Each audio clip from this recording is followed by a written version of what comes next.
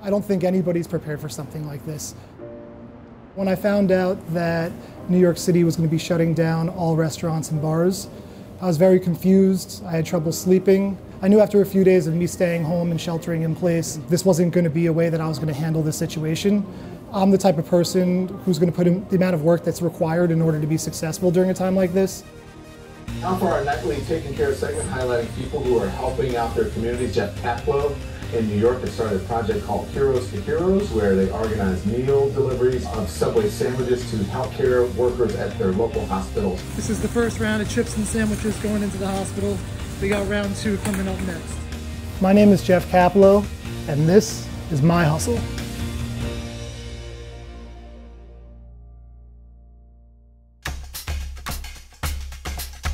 So Heroes for Heroes originated when a friend of mine, Jen Asher, had reached out, and she had mentioned that she wanted to do something to help. She has a friend that's an anesthesiologist at Mount Sinai, and as soon as they let me know that this was something they wanted to do, I was all in. Within 2 hours of our initial conversation, we had a GoFundMe page up, and within a matter of 2 or 3 days, we'd already raised, over $10,000 in order to help the food costs and the labor costs and the utility costs to run these stores and to get these sandwiches to hospital workers. Jeff is one of the most energetic, eager people I have had the pleasure of working with. He's just really excited, and I think that the passion behind the project really has lit a fire for him. We're individually wrapping the sandwiches in the clear wrap to make sure it stays nice and tight and fresh. Then we're wrapping them again in the sub wrap, then we throw a freshly baked chocolate chip cookie in. As soon as we get 50 of them in here, we take it, we close up the box, we throw it in a back counter refrigerated unit to stay fresh before we bring it to our delivery. And that's the process. 300 times, 400 times, keep on doing it. And we're up for the day. All right, the lift's arriving, heading down to the store. First thing I'm going to do is sanitize the handle, sanitize the seat, put my bag on my lap. I'm trying to be as careful as possible right now. And we're off. First stop, Maiden Lane, then we're going to head up to the hospital. Hey Vinita! Hi. How's it going this morning? Beautiful morning. My name is Vinita Verma, and I work with Jeff almost 6 months. And thanks for Jeff, he gave it a chance to make sandwiches for the hospitals, for the nurses and the doctors. After everything's prepared, I've been personally delivering all of the orders. We either call a Lyft or an Uber. My guys help me load it up.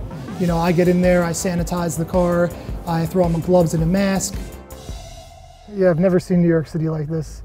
I've been living here for almost 13, 14 years now. You walk down the street, you see 2 people, you see 3 people. It's sad, but we need to be doing this to see better days, and people need to self-isolate, they need to shelter.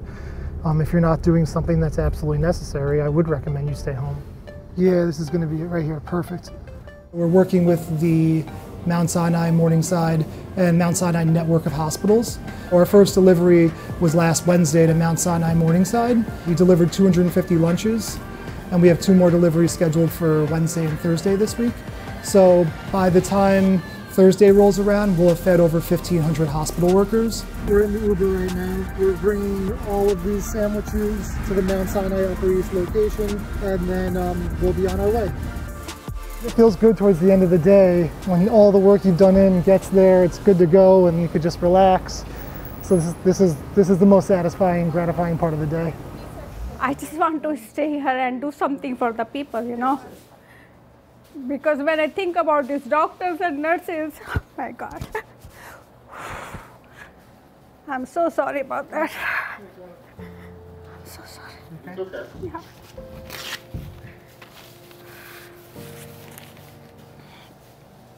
I cannot talk.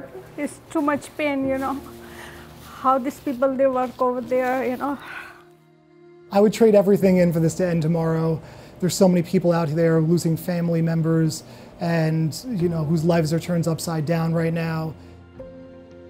My dad passed away a few years ago from cancer. And the hospital workers were amazing in taking care of him.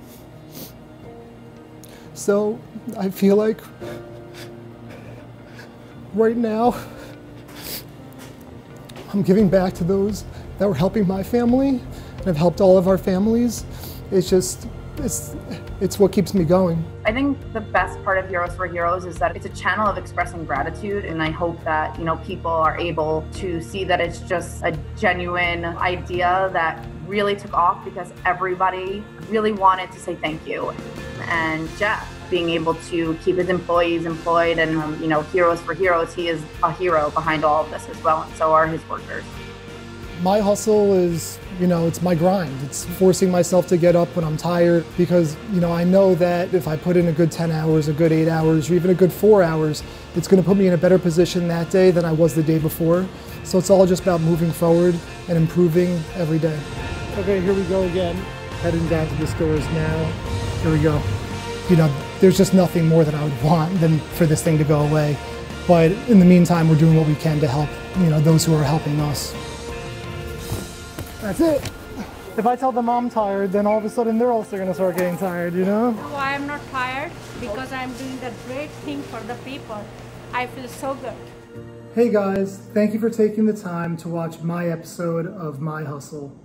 We hope you enjoyed a behind-the-scenes look at what Heroes for Heroes is doing to help hospital workers across New York City.